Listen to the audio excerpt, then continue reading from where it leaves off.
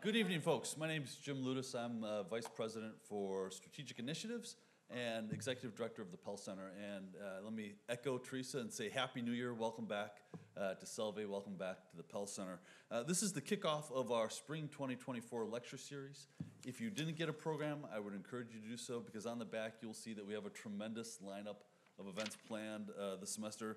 After tonight's lecture, which I'm sincerely looking forward to, next week we're welcoming Reverend Ntombi Naomi Tutu, Bishop Desmond Tutu's daughter, to help us celebrate MLK Week here at the university. We've got Joshua Bennett, who in one night in 2000, let me do my math here, in 2010, he participated in a spoken word night at the White House. You might know about that spoken word night at the White House because that's the night that Lin-Manuel Miranda exploded on the scene with Hamilton. The other guy who set the White House buzzing that night is Joshua Bennett. He's going to be here. That's on February 27th. There's a great lineup of programming. I hope that you'll take advantage of it. But to get tonight's program started, it's my real pleasure to welcome to the stage a member of the university's Board of Trustees, Catherine Aldrich.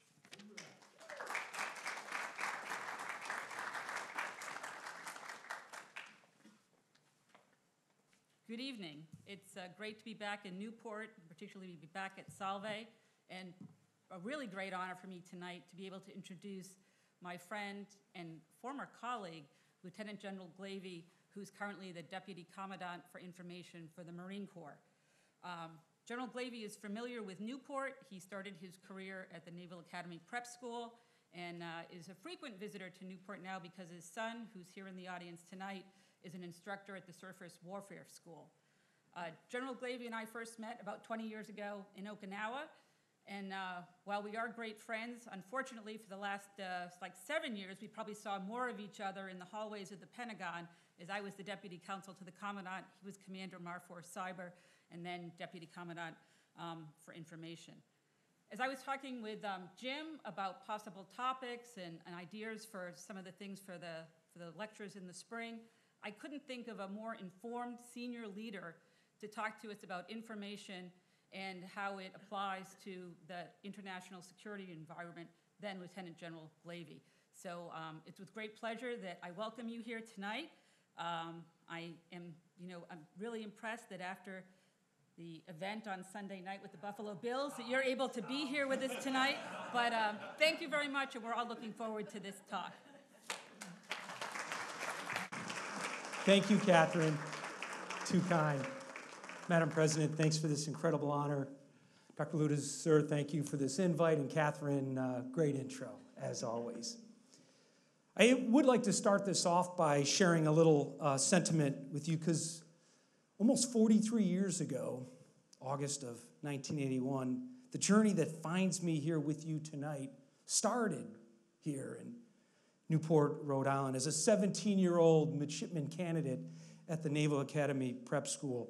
It's been an amazing journey and have had amazing opportunities, incredible family, beautiful wife that's great friends with Catherine, 3 kids that all wear the cloth of this nation. I've had amazing Marines, eye-watering Marines that have carried me on their back.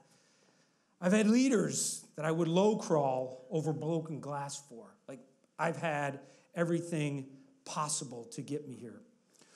But the most important thing through that entire journey that mattered most, of course, here I am, Hail Holy Queen, but that one thing that mattered most was my faith, right? My faith got me through those good times and bads, right? Whether it was flying the most lethal weapon in our nation's arsenal, a Marine Lance Corporal, to the most heinous places in the world, or flying the President of the United States to some of the most amazing places in the world, or executing operations of strategic impact at U.S. Cyber Command. There was always a prayer I said prior to that, and I share it with you, and it went something like this. Dear Lord, don't let me screw this up. So I start tonight with a similar prayer to kick this off. And again, I thank you for your time. I thank you for your interest in being a part of this community, so special in what we're doing here. I think I got this mic on wrong. Too high? All right. Hopefully I don't screw it up. Okay, change. Of all the things, qualities that senior leaders need today in the Department of Defense, this is it, right? This ability to adapt to the environment that surrounds us and truly change. And not, cosmetically, I'm talking foundational change. We find ourselves in a period of immense change. You obviously follow what's going on in world events today, what's going on in technology, right? And it is upon us, a swirl that you can't possibly imagine. And people in my age tend not to be able to do this very well, full disclosure.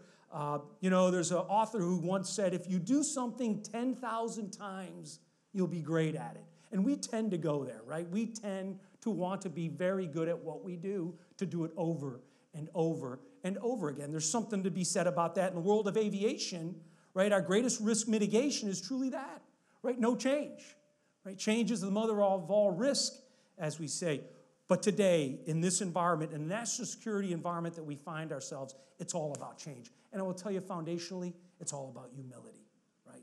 I have spent, outside of this incredibly comforting aviation part of my career, I've lived in this cyber domain. And let me tell you something, it's uncomfortable. It's really, really uncomfortable for me, right, to walk into most meetings, most conference rooms, and to be the dumbest guy in the room.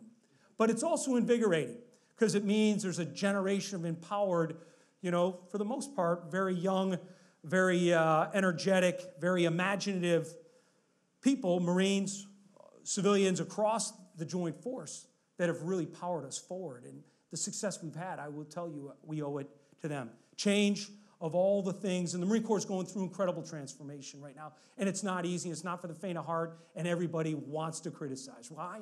Because it's the good old days, right? We always remember that and want to go back to that. And everything besides honor, courage, and commitment is on the table. Everything is on the table. So, we've been here before. For the United States Marine Corps in 1950, as the communist North Koreans roll south of the 38th parallel, they roll up everything in their path, right? And all that's left is down in a small city called Pusan, and it's referred to as the Pusan Perimeter. That's it. That's the only bastion of freedom left on the Korean Peninsula. Enter United States Marines, what was called a Marine Provisional Brigade, and that's just code for, we didn't have enough people in a single unit, that we had to get a hodgepodge of Marines from all over the place to go deploy to fend off this threat. Incredible. These Marines, these are good Marines. These are World War II veterans. And T.R. Fehrenbach, a soldier no less, talks about these Marines with incredible heartfelt feeling. And it could be any member of the Joint Force. This just happens to be the Marines and the Marine Corps. And they show up, and they had that honor, courage, commitment, the precision, the discipline, everything you would expect of your Marines. Of course, that's how they were trained. But, right, they show up with an advantage, a significant advantage. Of course, on the far left there, the helicopter, brand new. It's not even out of the box yet, and we're deploying it to Korea because we need it. We need a capability to get this advantage. And the helicopter really turns into this incredible reconnaissance platform. Of course, being able to see up at 3,000 feet and 5,000 feet is different than at 6 feet. So the helicopter gave a great capability to truly understand what the adversary was doing in front of them. Because of the helicopter, they're actually referred to as the fire brigade, because they could tell where the enemy was and then respond to that threat. Of course, escort carrier full of F-4U Corsairs, and the F-4U was a staple of World War II, nothing special about that. But at the time, the Marine Corps is experimenting with what's called close air support and combined arms, and this airplane now becomes truly one of our greatest assets and how it's used with maneuver with our infantry forces. Again, something that we learned and innovated during the interwar years. And then finally, the 3.5-inch super bazooka. Why is this important? Because the Soviet-built T-34 tanks were literally coming south unstoppable. The prior bazooka, 2.37-inch, right, couldn't do anything. The rounds were bouncing off them. This super bazooka, the round goes through it. And like that really matters. So certainly the Marines show up with all the accolades that you'd expect of Marines, but at the end of the day, they show up with advantages. Advantages that mattered, right? Advantages that provided success in the battlefield, that you would expect that we would source our young men and women. What's our advantage today? What is our advantage today? Something we got to always be thinking about, because everything that we certainly hold near and dear from a military standpoint, the honor, courage, and commitment, is always what we got to bring to bear. But, right, we got to make sure when they go forward, they have what they need to be successful. I will tell you, the advantage that we have today is data. It's data, right? This is where we got to go if we are going to be successful in the future battlefields. And it's not insignificant that there's a lot of other people doing similar. Data is important. The capability that makes data asymmetric is space. Space. As an aviator, the first thing that goes into combat, into a crisis or contingency, is aviation. Why? The United States Air Force flows first, right? They set up the Joint Force Air Component Commander to command and control air, the air domain. Without air, we're not going to maneuver on the ground or on the water. So aviation always was that first move for the U.S. military. Now, going forward, space, right? The ultimate high ground. Infinitesimal, where does it end? 2.99 times 10 to the 8th meters per second, of course, is our limb fact. Space is truly the asymmetric advantage that we got to combine with data in order to make sure when we show up in the battle space, we're ready. Of course, near and dear to our heart is John Glenn's third lap in Friendship 7. He takes this picture of the sunrise.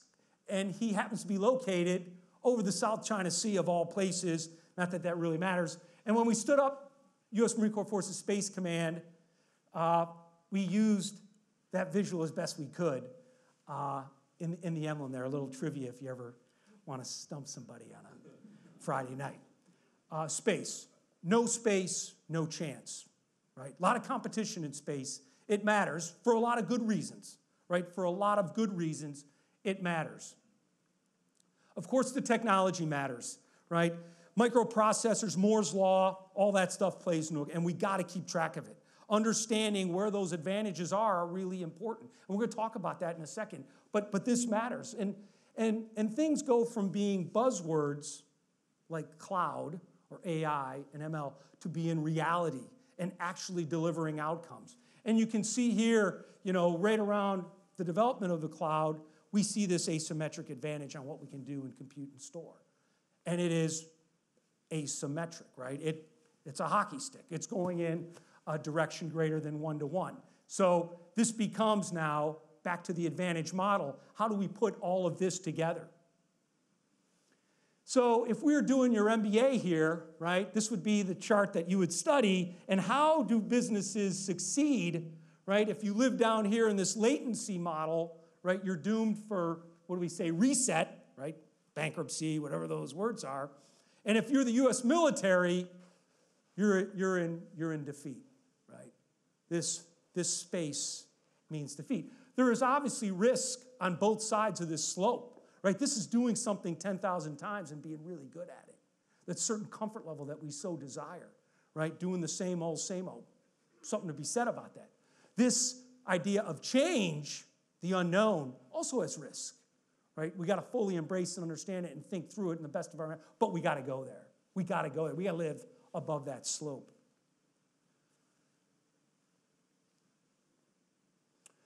We've been taught this lesson before. How to fight in the information environment, has been, unfortunately, the dark side of the force has taught us this. I was at U.S. Cyber Command when ISIS did their thing.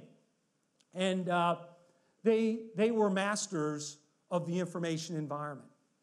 Out of the northern Iraqi desert, right, driving upgun Toyota Hilux pickup trucks with Android 6 phones, hotspots, VSAT, pretty decent graphics capabilities, they proceeded to take over 2 countries. We're going to have a discussion about how many people they killed, but at the end of the day, they scared the shit out of everybody, right? They really did. This picture right here literally brought Baghdad to its knees, right? This was not the Zarqawi butcher of the early Iraqi freedom, right? The heinous, right? This was theater. They were really good at this. Certainly it's the dark side of the force and something we don't like to spend time thinking about it. But if we do not understand, right, we are doomed to repeat. And so understanding how this happened and why, how does something as terrible as this go from tens and 20s of followers to hundreds and thousands and tens of thousands and hundreds of thousands and millions of followers? That's what happened.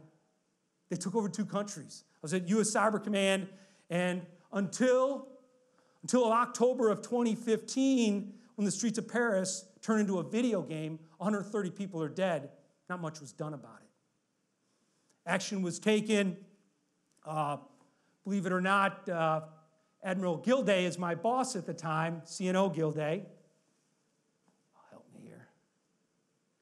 And we create what's called Joint Task Force Ares. Right? This was our response to the heinousness of Paris because we had to disrupt their ability to maneuver in the cyber domain. They had freedom of maneuver. They did.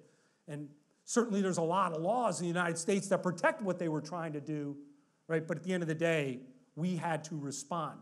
So we create Joint Task Force Ares. It's really the best of the best, everything we could bring to bear from a U.S. Cybercom standpoint on how we were going to disrupt them in the cyber domain, how we were going to get back at them and counter what they were doing. You know, not for the faint of heart, certainly, and working through all the legalities, thanks to great people like Catherine, right, we actually had success.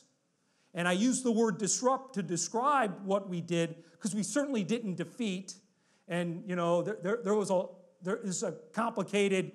But we were able to take their ability to master this domain and the information environment and truly limit it, disrupt it. So I go away for 2 years, sabbatical down at 2nd Marine Aircraft Wing and become a pilot again.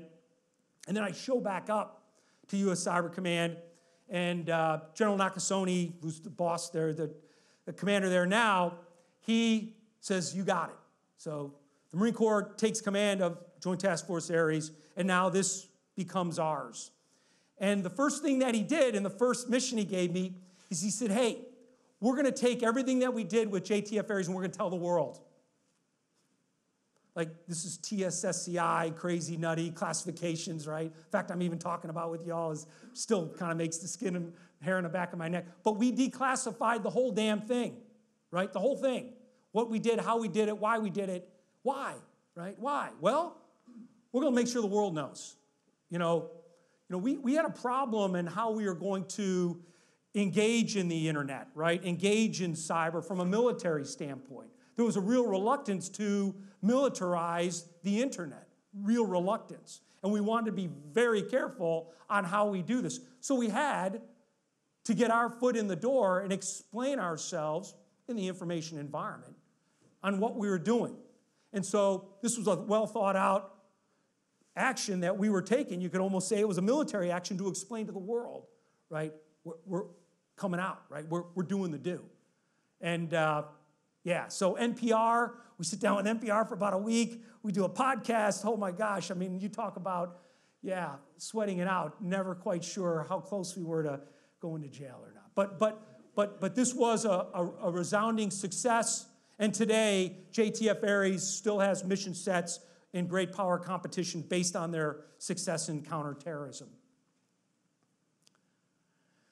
Of course, the rest of the world's pretty good at this stuff, right? Russia's built on outright lies. Their ability to command and control the information environment is probably the root of who they are and what they have done. Certainly from the USSR days, but all the way to today, right? Built on outright lies. They live this every day. And they're very good at it.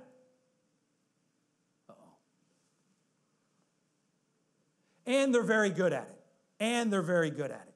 So, everybody remembers what happened down in Crimea, right? Very successful. Crimea We talk about little green men, and of course we always do that when we don't accept something as being equivalent, right? Somehow we're going to downgrade it.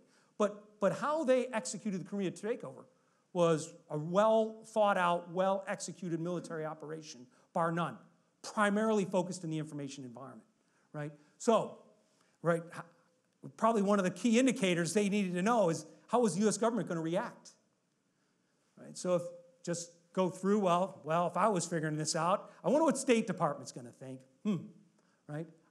Boy, I wonder what the Pentagon's going to think. 2 weeks without a network, 2 weeks. And boy, probably go right to the source and find out what's going on in the White House. But this is good tradecraft. Certainly the dark side of the force, and I apologize to be using these examples, but this is good work, right? From, looking at it certainly, and I will tell you, fool me once, shame on me. Fool me twice, shame on you. So as Ukraine is beginning to kick off, we're learning, we're coachable. We're a learning organization. We can't be so naive to be caught flat-footed in these information environment transactions that are to our disfavor. So I mentioned earlier, this idea of declassifying very highly classified information is not in our repertoire of things that we're good at, right? This isn't something we do every day. We do it rarely. Rarely. The first time I've been around it was when we did the JTF Ares. General Nakasone is my boss and continues this type of capability development. But of course, as those forces as the situation is developing along the border, we take very highly classified information and unclassified, right? For the world to know what is going on. Disrupt, degrade, certainly didn't defeat, but we changed the course of how this was going to go by that execution in the information environment, by letting the world know. Simple information brought to bear in the right way, right? In this case, with some risk from a classification level, but the risk was obviously worth the gain. Really important to understand how this works and how one operates in the information environment. Of course, People's Republic of China also very good at this, right? Communist governments tend to be very controlling, and this is how they do it, right? So, really good. And if they say China has missed the 3 prior industrial revolutions, right? They're not missing the 4th. They're not missing the 4th industrial revolution, right? And not only are they good at it, but they got 1.3 billion requirements that they're good at, understanding the digitized environment that they operate to understand and command and control the people they lead, right? This is real. And again, we cannot underestimate our adversary. We always do it at our own peril. We can't do that here. Taiwan.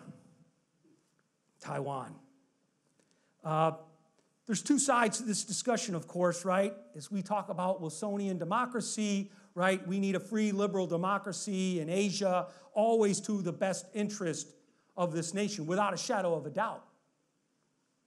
Realpolitik side says, oh my gosh, 63% of semiconductors, microprocessors are made in Taiwan? 90% of the high-end ones that we find in the gadgets and gizmos in our hands today? Like, Taiwan is important. It's really important. And denying that, right, doesn't serve us well.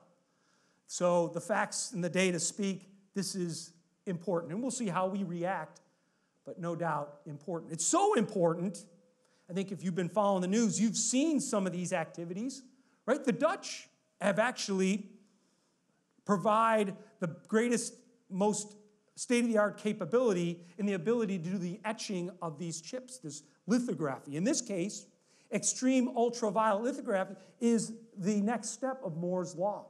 And a single company has the technology, one company. And it's a 15 times improvement. Is this important? Is this important? Hugely important, right?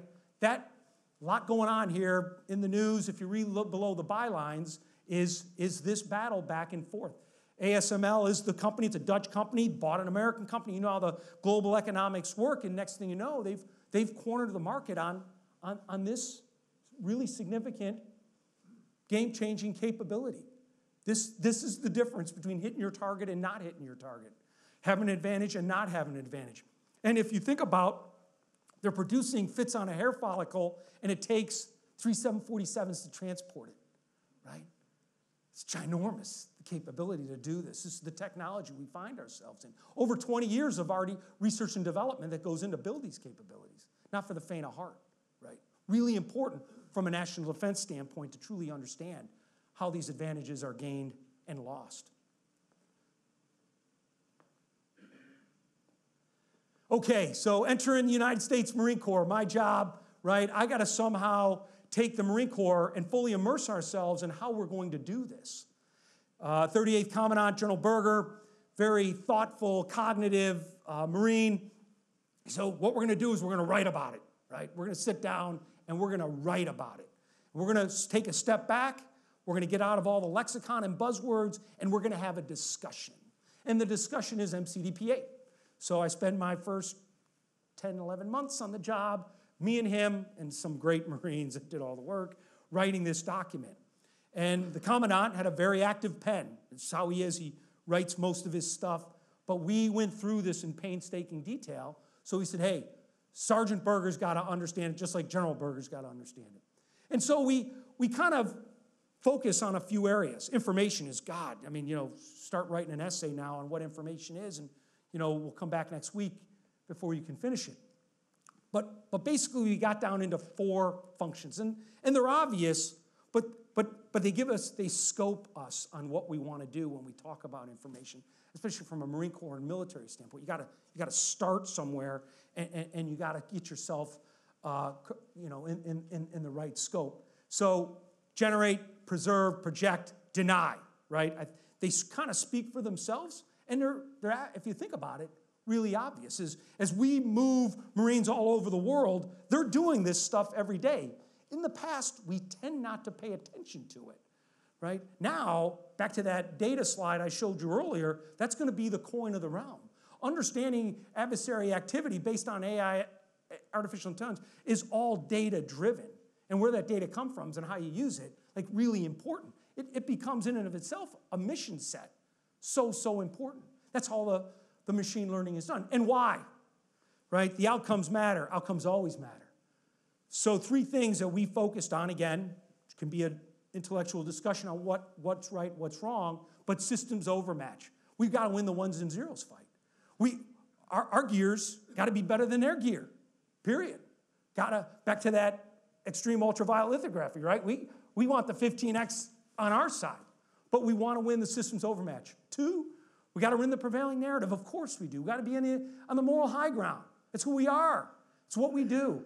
And finally, we got to have this idea of resiliency. In this domain, in this environment, it's brutal, right? It's brutal. The misinformation, the disinformation, you got to be able to take a punch.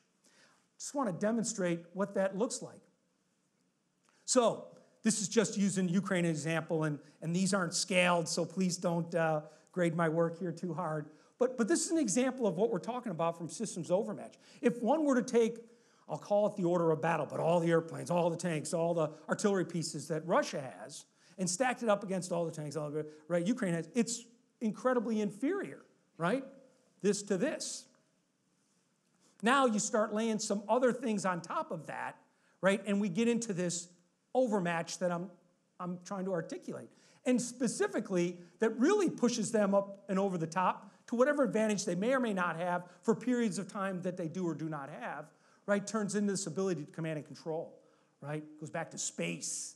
Goes back to this resilient space layer.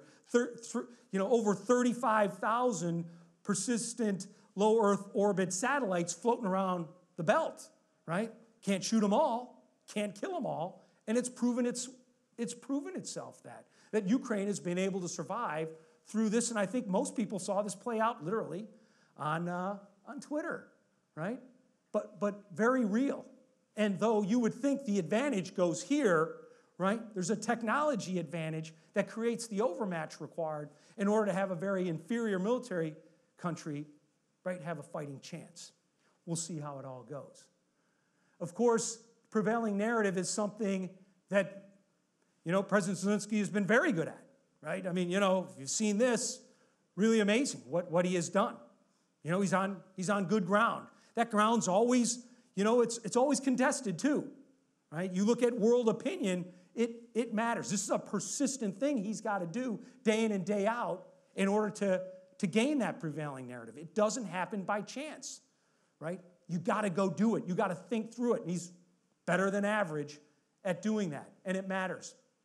And then ultimately, resiliency, right? You got to take a punch. You got to live in the disinformation, misinformation world.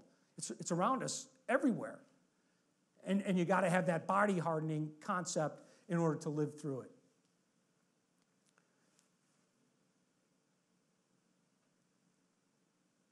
Okay, I'm not going to spend, this is my life right here. This is what I do every day, right? So this idea, I mentioned the Korea piece, right? And what the Marine Corps does and what they're damn good at, not sorry, is this idea of combined arms. And it goes something like this: the full integration of fires and effects, that to mitigate one, you become more vulnerable to another. And so this idea of bringing information, what we've described in how we execute day in the life, you know, military operations from a Marine Corps perspective, is the art and science of truly putting it all together in the task that we have at hand. And we have episodic success, but we are not even close to doing what needs to be done in some of the prior examples to combine it all together as a joint force. This is it. This is, again, the Marine Corps journey and ultimately what we got to do. And it all has this data centricity to it. Whether I'm doing a NEO operation or I'm doing humanitarian assistance disaster relief in Haiti, right, you can imagine the amount of information required to do those things. And ultimately, we got to make good decisions. There's no time on the clock to make dumb choices. We've done that enough, right? We got to bring this to bear so we make the best choice, the best decision possible. We could spend all semester on this, and maybe we can have a class on it, huh? So the Marine Corps is doing what's called force design. I had an opportunity, I'm just sharing this with you, with General Phil Shuttler to write this article. General Shuttler is a 95-year-old Marine who fought in Korea. Amazing Marine. He's an F-4 pilot. He was the father of really some innovative, disruptive things in the Marine Corps. The A-6B is an electronic warfare jet, and we have a long-range radar. Anyway, just he was that guy, right? He was General Berger before General Berger and really brought to bear a lot of disruptive capabilities. He calls me up one day, I hadn't known him, and had him as a guest speaker down in Second Mall. He says, hey, I'm trying to get this article published, right? I'm not having any luck. I said, hey, General, why don't you come in for lunch? We'll go down to the SecNav mess, and let's have at it, right? So he comes in, about 11:30, we head out of there. They throw us out at 1400, 3 hours later. He is just teaching me like you've never been taught before. He's got all his books with him. He's got all his research with him. And we go through this whole article, and he begins to explain how important, in this case, World War II was to the Marine Corps. And based on our success in the Solomon Islands, Guadalcanal, and the Gilbert Islands, Tarawa, and the Marianas, Palau, and all the way to the Philippines, Iwo Jima and Okinawa, right? Our fathers, grandfathers, great-grandfathers gave us incredible advantage. They gave us good ground, right? The terrain that we have today in Asia, thanks to them, right? Not for the faint of heart how that happened. But it was an incredible art and science to military operations and how they did it. And this article goes into explaining how history can be a great teacher to what we're doing.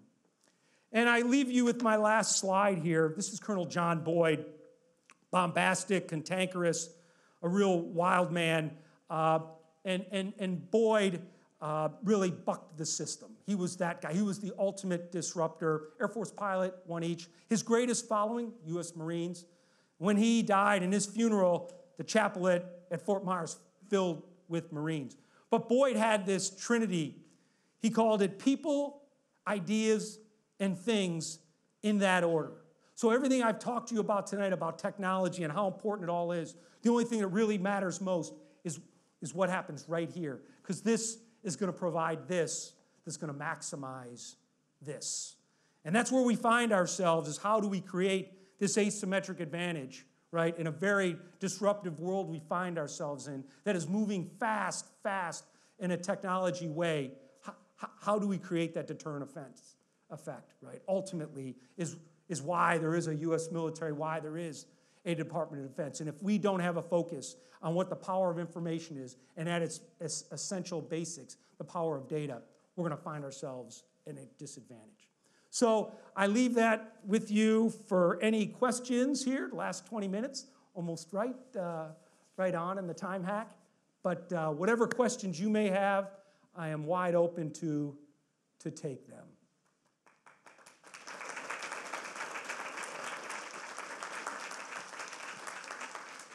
So those of you who've been here before know the drill, but if you haven't, raise your hand, a microphone will come to you, and we'll get as many questions as time allows here for General Glavy. While you're pondering, I might just throw the first question out here.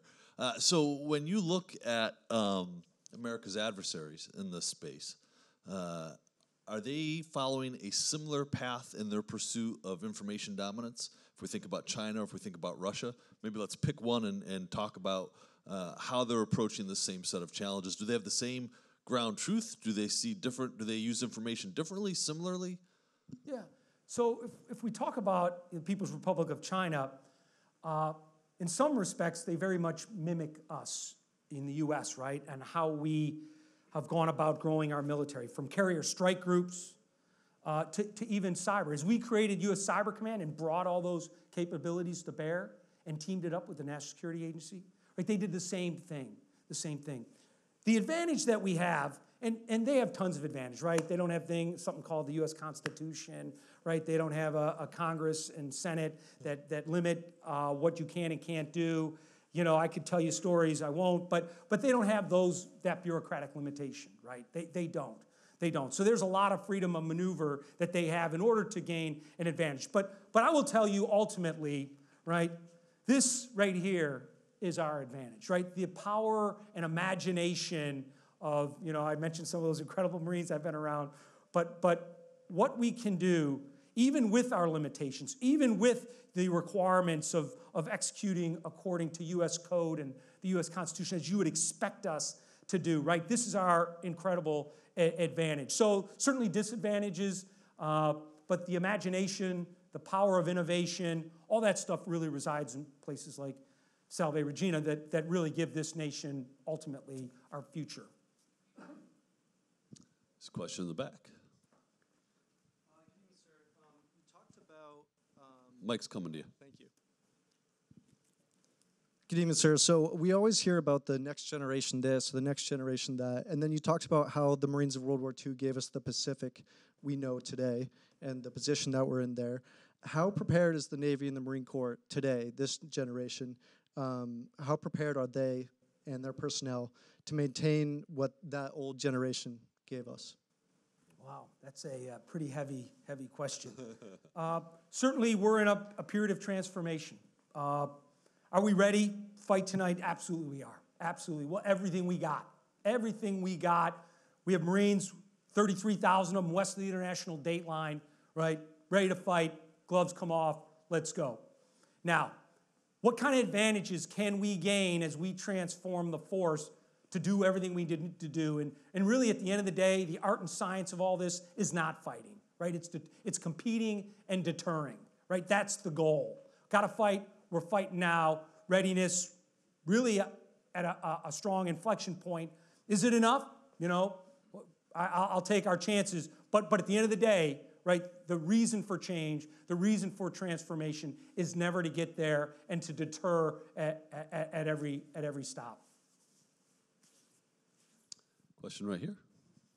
Microphone's coming to you, right behind you. Oh, that's right. With everything you presented, how much, lack of a better word, assistance do you get from industry and academia? It's a lot of smart people, you know, they have obviously no military background, but they get what you're trying to do. So how does the military interface with industry and academia and vice versa? Better.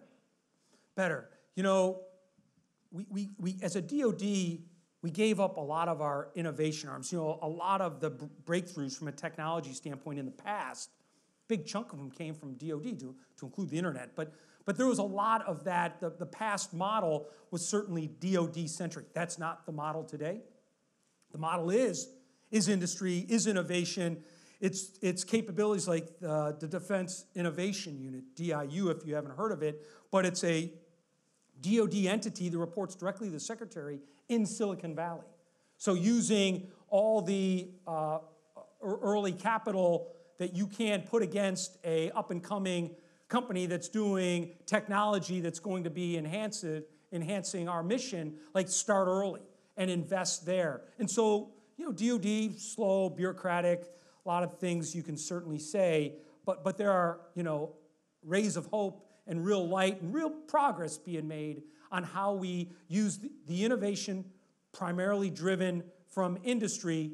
I think the ideas coming from a lot of our young men and women. But that partnership is critical. Getting better. Question. The microphone's coming to you.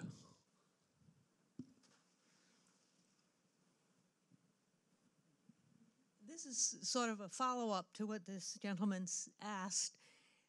How does the military keep the people in the military long enough to be as productive as somebody like you are and not have them jump ship and go to someplace else that's going to pay them a whole lot more money? Yeah, no. So every day we're faced that as leaders. And I'll tell you, that competition is good. It's like really good, right? That our young men and women, they're so well trained and they're so talented and they're so good at what they do, can do so much, right? They can live their dreams any way, shape. So we got to show up as leaders, certainly parochial for Marine Corps, and carry the day. We got to somehow tip the scales. I mentioned JTF Aries. Those Marines were wildly successful, very skilled, wow. Over 94% retention rate. Amazing, putting these young men and women in very empowering positions, right, that create outcomes, that have this incredible sense of accomplishment is a winning formula. We can't outpay them. You're exactly right, ma'am. Not going to happen. Not going to get there. But if the satisfaction, right, of doing something they probably can't do anywhere else, by the way, but attaining some personal drive that they need and want, we can provide that. I like our odds. But it's a real, and so we got to look in the mirror every day. Are we doing our job, right? No complacency from a leadership model because they'll all walk because they can, to your point. So it's on us. And if we're not successful in retention and really recruiting for that matter, we just got to look in the mirror to find out where the answers are, where the problems are. Right there. We got two on this side. Coming from Europe, especially from Germany in my case, I would also assume that the Cyber Command and basically is also a thing that you have to do together with your allies, with NATO. So it would be interesting how you basically liaise with the NATO partners, especially that basically the whatever Russian and Ukraine situation geographically is closer to Western Europe. So how you collaborate on this with your partners in Europe and yeah, critical. I will also tell you hard, right? Critical, but hard.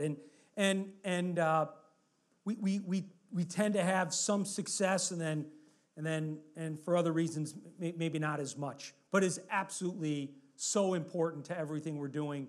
And even the ability to share, like all the malware that takes place in this domain, everything we find on our networks, everything of importance now. We, in the past, didn't do this, but we share that completely.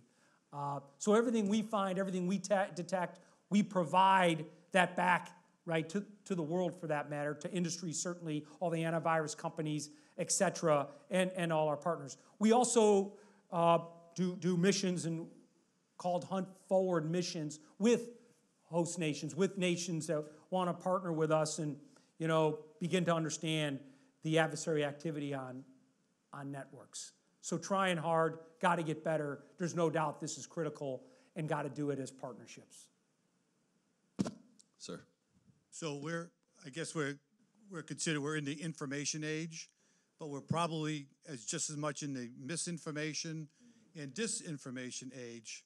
So how how does the military prevent being inundated with misinformation, disinformation, and how much of your time, say you collectively, does it require for you to sift out misinformation and disinformation? So, you know, one of the other hats that I wear, I'm the Director of Intelligence for the Marine Corps. So understanding, you know, from an intelligence standpoint, what reality may or may not look like, and then understanding what flies across the cyber domain and truly understanding the baselines of each is important. Very real problem. What I have found is, and maybe the young people, they tend to detect it pretty quickly, what this disinformation, misinformation looks like. There's a certain probably trend, a certain eye, a certain sixth sense that's, hey, this is BS, right? And we see it more times than not that the young Marines, probably get this before the old Marines get it. So I think there's a natural proclivity to find it fairly quickly because they tend to live in it a lot more. Not a scientific answer, maybe not a good enough answer, but it's a real problem. Thus, it's one of our three, right? Resiliency. We got to go there, and we got to fully understand what's it's going to look like, and what's it going to look like in crisis, contingency, and perhaps conflict, because it will be significant. Thank you.